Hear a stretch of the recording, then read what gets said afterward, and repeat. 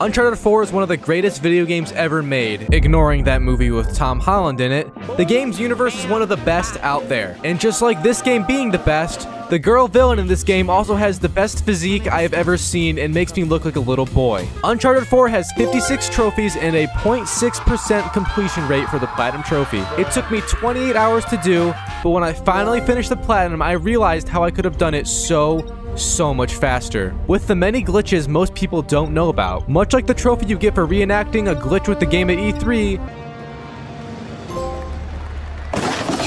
this game is full of trophy glitches which make it very easy and a lot more fun. Nonetheless, I did play this entire thing on crushing difficulty on my first playthrough, so I could still feel like I earned this game's trophy. The game begins with the most normal boat ride in the ocean, and after crashing we wake up and see ourselves as a child again, being touched by a nun, who must have casted a spell on us to turn us back into a pubescent boy. In order to escape her spell, I jump out a window and find my brother Sam, who is gonna help me escape this nun's hotel she is running for little boys. Such a weird fetish, but it is 2023 and Chris from Mr. Beast exists, so I'm not surprised by anything anymore. Our brother takes us with him and we drive so fast we ended up in a foreign jail, and I'm fighting the entire Mexican cartel for fun. Taco Tuesday's regular stops the fight and turns out he is our homie. Just kidding, we kill him because he stole Rafe's guac packet and he paid gun money for that. Now that all of the taco enthusiasts have been alerted with gunfire, signifying someone is probably not okay, they all try to kill us as we run around this very complex prison. I don't know what unpaid labor caused this place to be such a maze,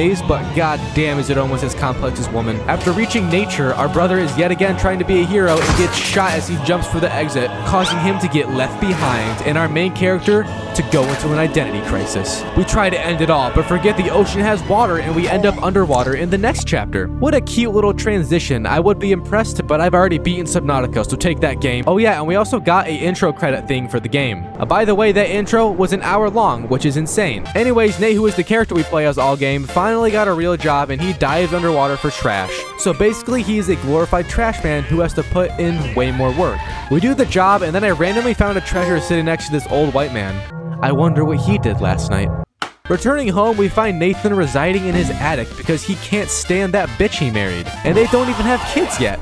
What a true man. Deciding to fight his schizophrenia with a toy gun instead of just shooting himself. After totally not losing to my wife in Crash Bandicoot on the PlayStation, we switch over to Nate's brother, who, shocker, isn't actually dead. Oh my god, I never saw that coming. Can you hear the sarcasm in my voice? Yeah, that's what it sounds like when your parents say they love you. Now, since this is already like 2 hours in the game and I have yet to really commit any murder on men who have families waiting for them at home, the game lets me use guns and I end up killing thousands within the blink of an eye. Oh, and we also escape prison with a bad man who wants like half the treasure or something that we are after, and if we don't give it to him, he will just kill us all and stuff, so it's a super wholesome day if we were being honest. Before all of that, I did die a lot because it's yet again on crushing difficulty, which extended this playthrough for me by at least 23 brain cells. Sam finds Nathan, and shockingly, Nate isn't even surprised to see his long-lost dead brother. In fact, he acts the same as he always does, leading me to believe he is a psychopath. Then again, he does kill people in every game and never questions his morals, so we should have seen this all along. Nathan agrees to join Sam's treasure hunting journey, and he lies to his wife like he does every time he is away on a business trip, reminding me a lot about your father in his personal life. Oh my god! We then take a super fast trip to Italy and are trying to steal a piece of art from an art auction. After doing some parkour with our old body, which can't even throw the hook anymore, we end up inside and quickly change out of our parkour uniform. We see Daddy, and he helps us throughout the whole game by giving us wisdom and cookies under the cover. In order to blend in with the rich people, instead of wearing a douchier suit, we decide it's smarter to go in cosplay as a gay waiter. So we steal the outfits from unassuming victims just like Dahmer and his boyfriends. The power gets cut and magically the artifact is gone in an instant. Rafe sees us walk out and somehow he knows it's not just a waiter leaving for the bathroom. His penis must have gotten really hard after seeing Sam's behind again. We run around on the rooftops pretending to be Spider-Man, yet Nathan Drake can only shoot one web every few minutes. Nadine stops our path, and after flirting with her, Nathan sees how muscular she is and comes to the conclusion that she must be a man. So we fight to gain back our dignity, and we lose horribly. This must be a feminist wet dream. Second place being the Barbie movie. After escaping the She-Hulk on trend, we try to escape the art gala, And right at the very end of the mission, I felt my soul first truly fall apart. Dying over and over really made me feel something again. And it's too bad so many of you hated me having a face cam in my last video, because I would have put lots of rage reactions right here. But so be it. Eventually we escaped and Daddy drove us to safety so we could examine the weird looking cross in detail. After having the talk with Daddy, he sends me and Sam to a church so we can be forgiven for our sins. Instead, we just silently kill enemies so we can feel better about our actions. This mission has the first few real puzzles of the game, and after using a cool grave entrance, we enter the dead man's land. And not just my channel. I quickly solved this puzzle, making me feel like a genius. But I remember that kids have also beaten this game, so my pride is put in check again. Shocker, the treasure isn't here. Low-key, it would have been funny if it was though, and the game just ended. I reached another annoying section and kept dying again, which really began to start crushing my soul. Get it?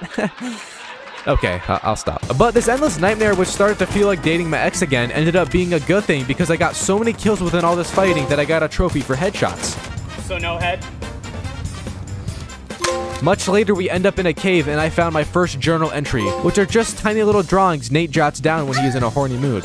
The water puzzle is one of the harder puzzles in the game. Naughty Dog thought it was real funny to put it so early on in this adventure. I, however, didn't really struggle through this, but let's just say if it weren't for Sam next to me, I would have definitely ceased to exist at least once. After completing the puzzle, I found my first note, which is another collectible in this game. Too bad I can't read cursive. Hi, sisters!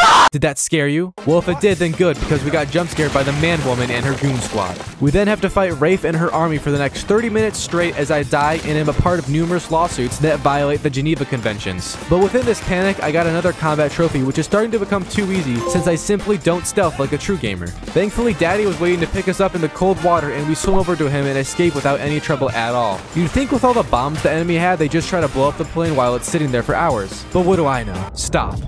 The fun must cease for a minute because Nate gets a call from his so-called wife, if that's even true. And she begins to barge us with questions about the job. And like any good man, Nathaniel lies right through his teeth, like she did when asked about her time in college. She must be from Dirty Down. That's what I'm saying. Anyways, back to the story. Sam and Nate get joined by Daddy on this very exclusive mission. And on this very mission, I ended up dying a new record of times. But it's okay because the color palette on this one mission outdoes every single COD game to ever exist. This mission wasn't very much fun though, since all we did was drive around in our Jeep for the PlayStation X Jeep ad, and then fall off a bridge. But on the next mission, we get to explore the culture in the surrounding area and see a ton of unassuming civilians, who must all think we're just here on vacation or to see our sneaky link. But they are horribly misguided, since instead of getting to know their culture, we do a deed for them all and try to advance them to the modern age by destroying their entire clock tower and bell tower at the same time. Now the poor citizens won't know what time it is.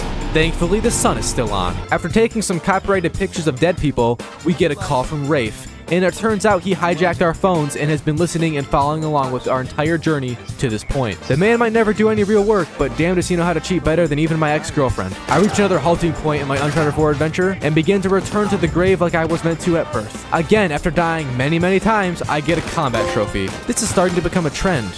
But at least I got something out of it, unlike when I dated that one girl. Anyways, this mission is actually a lot of fun, and we get to ride cars, blow up cars, get dragged by cars, get chased by cars, and chase cars. And we even crash our own car. But we make it out alive somehow, once more confirming my theory of plot armor on this guy Nathan. And just as all the boys are living it up, the dumb woman returns and crashes the party. She threatens divorce, and I tell her ass she can have the kids.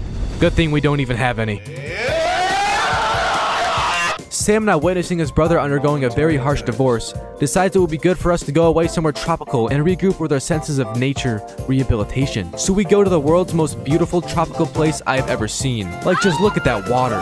Sadly, all the fun has ended when a storm comes by and we see the intro to the game all over again. Nathan wakes up on a wet beach all alone, not even knowing if his pants are wet because he pissed himself again, or if it's just the rain. I'll guess it's probably just the rain. But when I'm around, your mom can't ever tell the difference either. For some reason, I couldn't do this mission for the life of me, and I had to respawn after dying so many times it nearly drove me to insanity. Mostly because there's only one checkpoint on this mission, and it's like literally at the beginning of the combat every single time. But once I finally tried to be stealthy, it ended up working for once. And I even got a trophy for stealth kills. On the next combat encounter, which happened basically right after, we get to re-experience it all again, but it's even worse this time. I think this is definitely the most I have ever been punished in a span of an hour, aside from spending time with my ex's mom, who is still the craziest person I've ever met. She must have just got too many platinum trophies because this would drive you nuts real fast. Eventually, Nadine shows up again and she tries to outman me, but she fails to because I have a penis and she doesn't. At least I don't think she does. I guess I need proof. After doing some online research, which I won't specify which kind, there was a whole family meeting with Rafe and all the important characters. Yes, Nathan's girl, wife, ex-wife, but wife isn't here. Thank God. Oh, there she is. Honestly, she low-key got the body of that one girl from the Last of Us game, but like if she did a cut instead of the forever bulk she was on. We have a bunch of dumb combat missions with her, while we try to take our Jeep ad further into the story. They really insist on us driving it everywhere, and I mean everywhere. We take the damn thing upriver, and then onto a 400-year-old elevator. Like, that's a good idea. Even color wasn't invented by then, so I can't imagine what logic they used when doing engineering. Once we ditch the Jeep, the most normal modern-day married people reach a room full of dead pirates, finding out that all the super cool pirates that we've been learning about all game died due to poisoning by the psychotic Henry Avery, who is the dude who got the treasure we trying to steal. Uncharted 4 Tunnel Mission. If you did this on crushing difficulty, bless your soul, because I know how much pain this was. There was mummies down here who just blow up the second you get anywhere near them, and their blast radius is approximately 223 feet because you can't dodge these even if you try. I ended up getting stuck here and looking up what to do because I couldn't handle being suicide bombed by a dead man one more time. We did get some romantic times inside a net though with our wife who hates us. And then she finally died. Just kidding, she was faking.